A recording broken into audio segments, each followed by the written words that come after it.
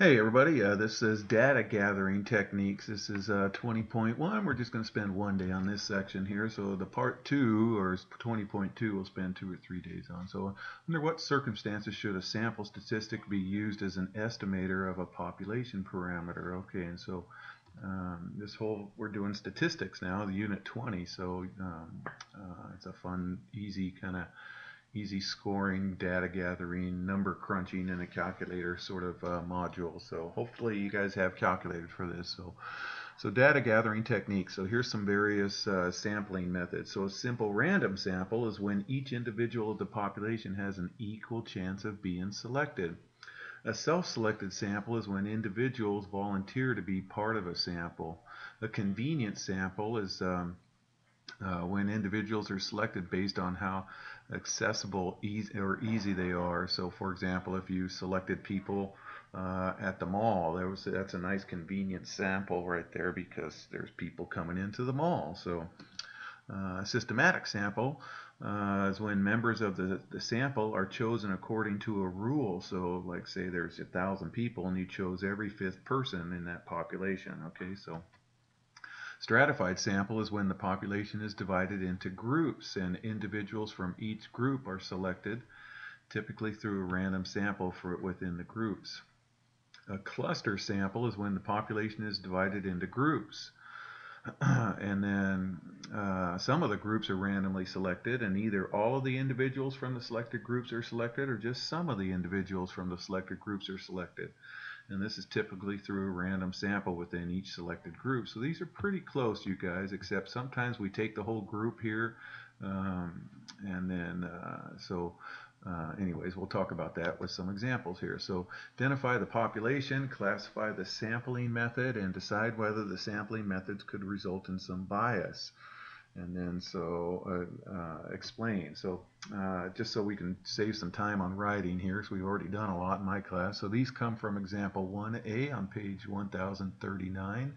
So the officials of the NFL want to know how the players feel about some proposed changes to the NFL rules. They decide to ask a sample of 100 people. Okay, so here's the first one. So the officials choose the first 100 players who volunteer their opinion. Well, that one would be the self-selected sample because they're volunteering their opinions. And this could result in bias because the players who feel strongly about the rules would be the first ones to volunteer for their opinions, okay? So, like if you go to a restaurant and they have a suggestion box, well, most of the time, people who make suggestions are those that didn't have a good time, so it's very biased that way. So they're volunteering their suggestions. So anyway, so the officials, here's number 2, the officials randomly choose 3 or 4 players from each of the 32 teams. Okay, this would be the stratified sample because the players are selected by a team and randomly chosen from each of those teams. This is not likely to be biased since the players are chosen randomly and are taken from each team. Okay, here we go. The officials have a computer randomly generate a list of 100 players from a database of all NFL players. All right, this is a simple random sample because each player has an equally likely chance of being chosen. This is not likely to be biased since the players are chosen at random right here. Okay, so this one's example 1B, and so this talks about lunch. So administrators at a school want to know if students think that a more vegetarian item should be added to their lunch menu. So the administrators survey every 25th student who enters the cafeteria at lunch. Well, this is a systematic sample because the rule of every 25th student is used. So this method is not likely to be biased because a wide range of students will be surveyed that way. How about this? The administrators survey the first 50 students who get in the lunch line to buy lunch. Well, this one is a convenient sample because the students are easily accessible, and this method is usually biased because in this case it doesn't include those students who bring their own lunches. Okay. How about this? The administration uses a randomly generated list of 50 students from their master list of all students. Well, this is a simple random sample because each student has an equally likely chance of being selected. This method is not likely to be biased because the students are chosen at random. All right, so when making predictions with data, it can be a numerical thing such as a length, the heights, the salaries, member mean, median, mode, load, standard deviation. That's all in the next lesson. Those are numerical data things. So it could be categorical, such as eye color, gender, or political affiliation, something like that. So something that's not numbered. Typically, if you can average it, you guys, it's called a numerical one. If you can't average it, then it's a categorical one.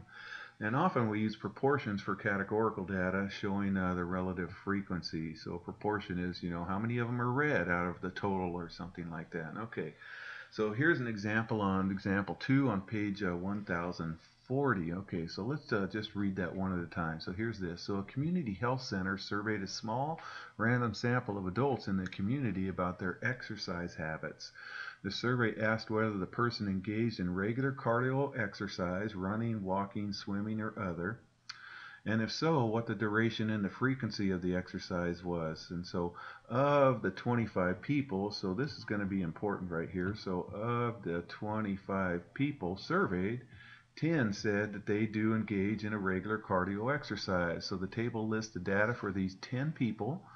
Calculate the statistics from the sample and then use the statistics to make predictions about exercise habits of the there's approximately 5,000 adults that live in that community. Okay, so here's our data right here. So these are of the 10 of the 25 people that said that they do some kind of cardio exercise right here. Okay, so let's calculate. This one's a two banger here, so 2 question here. Calculate the proportion of adults who get regular cardio exercise and the proportion of runners who get regular cardio exercise. Okay, so remember it said there's 25 people that were surveyed and 10 said they do engage in regular cardio exercise. So that would be 10 out of 25.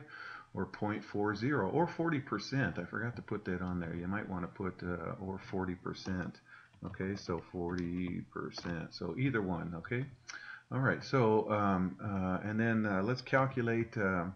Let's see. It said calculate the proportion of runners who get regular cardio exercise. Well, of the cardio people, there's 10 of them that said they do. And so how many were runners? So here's a runner. 1, 2, 3, 4. There's 5 runners of these 10. So of the people who get cardio, it's 5 out of 10, so 50%, okay, or 0.50. Okay, so let's see. So now use the proportion above to predict the number of runners among all adults living in the community. Okay, so what we have to do is recognize there's 5,000 people living in the community right here. So we can predict this by multiplying the number of adults in the community with the proportion of adults who get regular cardio exercise. So that would be this 40%, okay, or 0.40. And then of that 40%, half of those guys are runners right there. So what we're going to do is take that 5,000 people, multiply it by 40%, and then multiply it times 50%, and so that's going to get us that 1,000. So about 1,000 people did get that right there. Okay. All right, so calculate each. The mean duration of exercise for those who get regular cardio exercise. Okay, so the mean duration. So what we got to do is add all these up and divide it by 10. So 480 divided by 10 is 48 minutes. Okay, that was in minutes. What's the mean frequency of exercise for those who get regular cardio? Okay, so what we got to do now is, here's the frequency, the number of times per week. We're going to add that up and divide it by 10. So it's 37 divided by 10 is 3.7.